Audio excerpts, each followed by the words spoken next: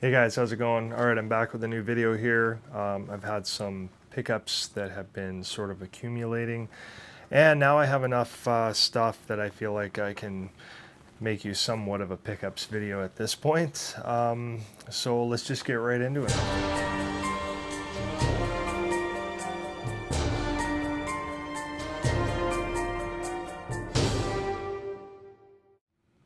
All right, so first off, I picked up a copy of Tremors in Ultra HD. Now, of course, this isn't the North American version that you're used to seeing. This, of course, is the UK version.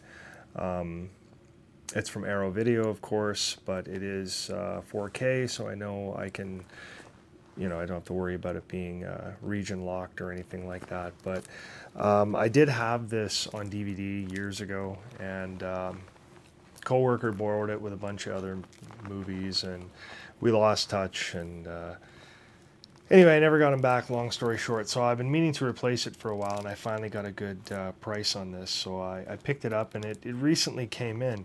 And kind of a sad story. Recently, I heard about Fred Ward passing away. And I mean, you know Fred Ward from Tremors, of course. He played Earl opposite Valentine, Kevin Bacon. Yeah, he was really great in that movie. I really liked him in that. He was in a ton of movies, actually, but really loved him in Tremors. And there's another movie called Secret Admirer back in the mid-'80s that came out, where he was Kelly Preston's dad. Lori Loughlin is in that as well, and C. Thomas Howell. My sister was a big C. Thomas Howell fan back in the day, so I sort of got exposed to it that way. But I actually always enjoyed that movie. I thought it was good. A lot of good stars in it. It actually has Casey Zemesko in it as well, and Dee Wallace is actually in it too. So that's kind of cool.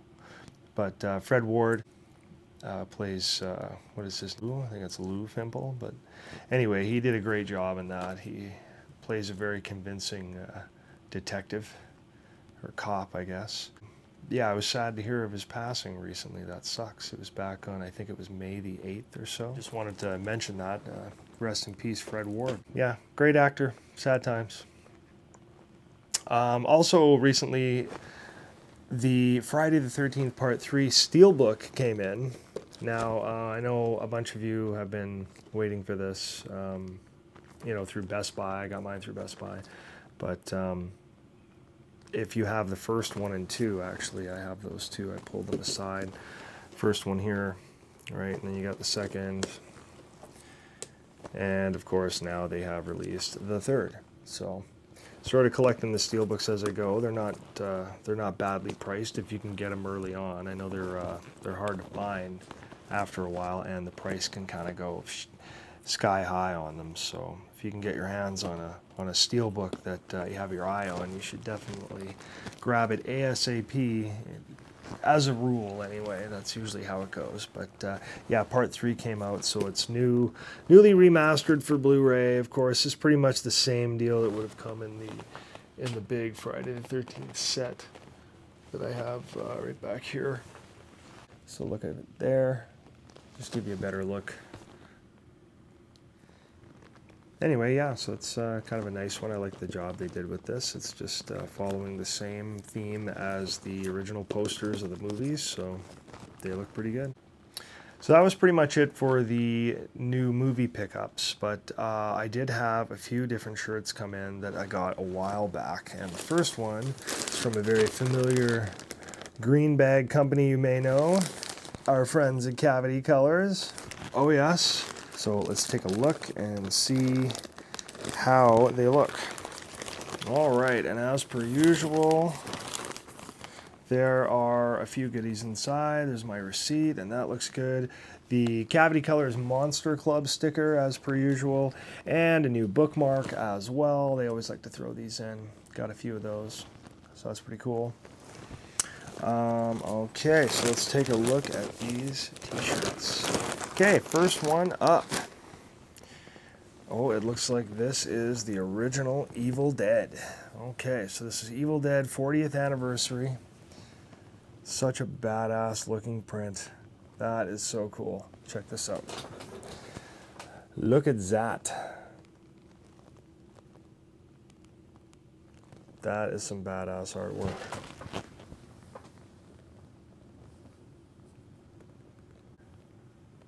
Good old Ash right in the middle. That is awesome. I love the looks of this. Badass. Okay, and let's take a look at the Evil Dead 2 version. And my personal favorite, I think I've mentioned a few times, of the series. Oh man, that is so badass. Look at this. Look at how awesome that looks. What a print. Man, I have some really solid Evil Dead 2 shirts going on. That one from Fright Rags that Justin Osborne did is just deadly, but this one is super cool too. Wow. Love the font on Evil Dead 2 there, the way it's done. Dead by Dawn underneath, that's just perfect. The artwork, Henrietta. Oh man, Ash looks amazing. That is badass. There's one more t-shirt that came in that I ordered a while back that I believe my friend Richard Diaz also got on his channel. Had to get this one. Me being a big Freddy fan, and I don't really have anything at all for Freddy's Revenge. And this is a Gutter Garbs release. Our fine friends at Gutter Garbs put this sucker together. Oh man, it already looks so badass. It's the right size. Okay, let's take a look at this thing. Oh man, is this ever incredible. Look at this thing. Oh man. Gorgeous t-shirt. Really cool. This might be, I think this might be my favorite Freddy t-shirt I have now. The Man of Your Dreams is back. A Nightmare on Elm Street Part 2. Freddy's Revenge. That artwork is gorgeous. You got Grady screaming on the left there. Lisa. Freddy, of course, in the middle with that Kevin Yeager incredible makeup job. Robert Englund doing his thing. I don't think Freddy ever looked scarier. Although I've never been a huge fan of the blades coming out of the fingers. I thought they probably sort of decided on that just for the effects, because they can make it look kind of cool, but I don't know, I was just always a fan of that glove. It's just cool that you put it on, and it's like a...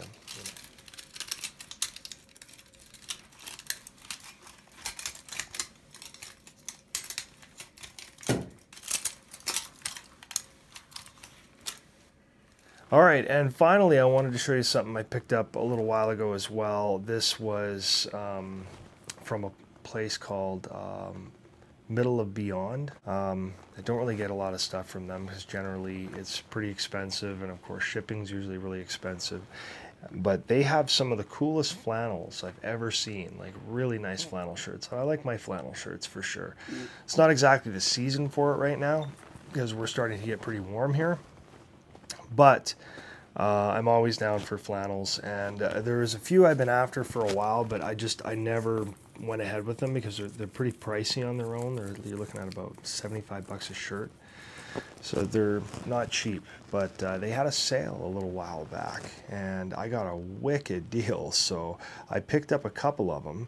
And what I ended up getting, well, the first one I'll show you is this one. Now these flannel shirts are... they're movie themed, so you know this looks like a regular cool blue flannel shirt, you know, almost like a They Live kind of feel, and they might have that one as well. But this one is a RoboCop version. I know RoboCop isn't horror, but I really like the look of the flannel. It's super cool, and you know, it's got some trim in here as well, like around on the inside and in the pockets and under the cuffs and stuff. So it's really neat. So I'm just been looking forward to have a look at this thing. So I'm just going to open it up and let's take a look. Okay, so here is a look. Really like that blue, that's cool. But anyway, if you look at some of the details here, you can see like under the pocket,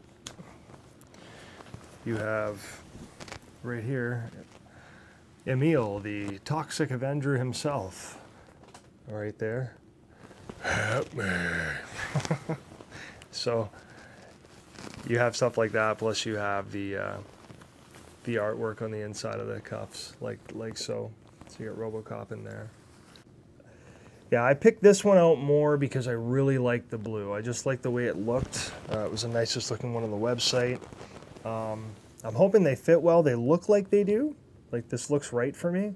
And I did check all the measurements and stuff. Like normally I wear extra large, but judging by the measurements and everything, I should be getting a large, and this looks right. So I guess we will see. But yeah, that is the first one. Very nice looking flannel. Feels great, really soft.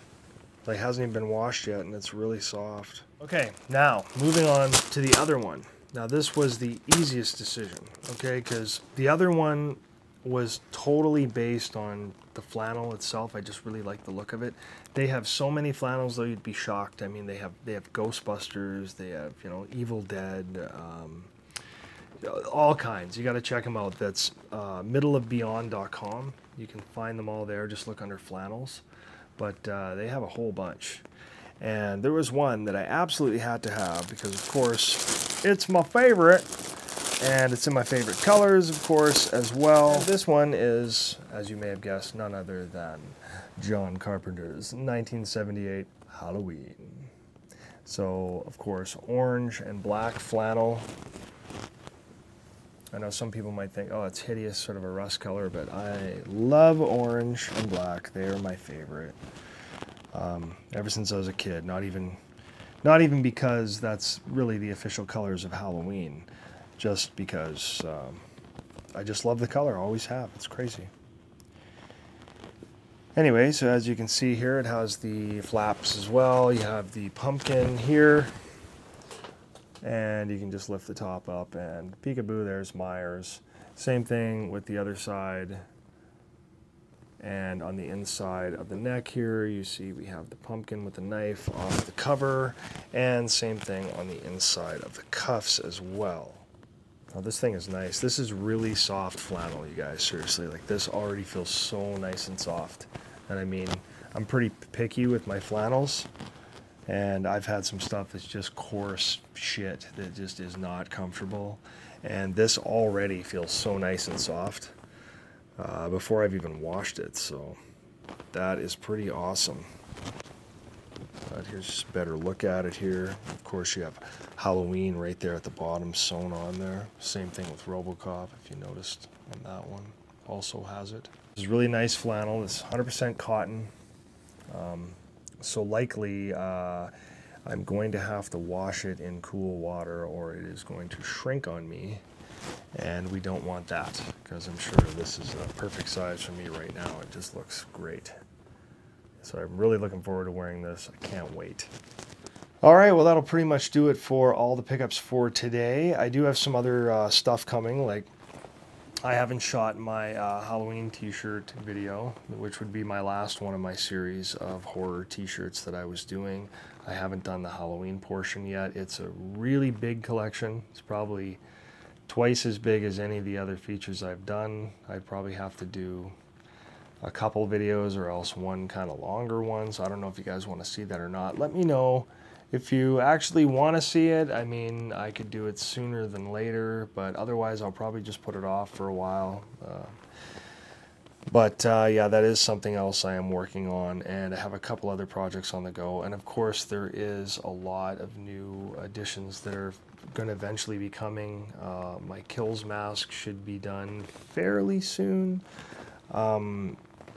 It's the middle of May right now. I mentioned it was May 17th, so the Horror Con is June 25th, which I think it's June 24th, 25th, and 26th, but I'm going on the 25th anyway, so I definitely expect to have the coveralls and the mask and everything all ready to go by then. So that should be coming, and I'm definitely excited about that, as well as the Kills coveralls that I had Remy weather for me.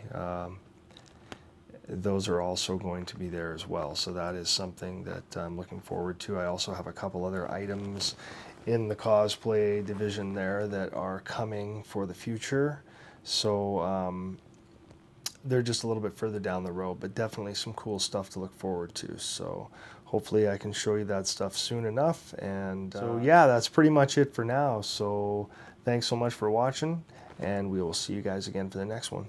Take care.